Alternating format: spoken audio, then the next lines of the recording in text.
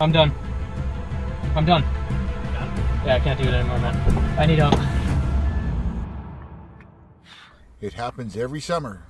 Someone leaves their pet in a car in the blazing hot sun. But is it really that dangerous?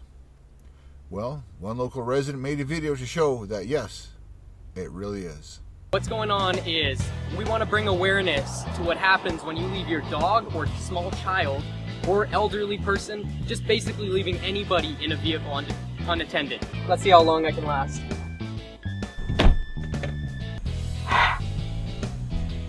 Now it's getting hot. About 44 degrees right now. I think if I were a dog, I'd definitely start to panic right now. Just about 17 minutes here. We're about 46, 47 degrees.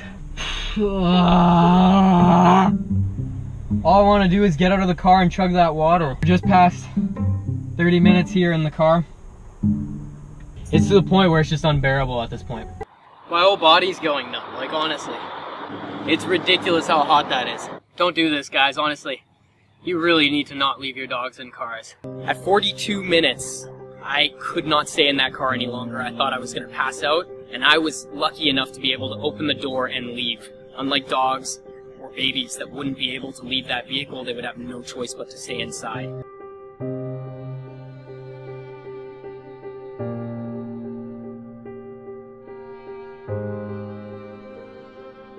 The full video can be found on Facebook.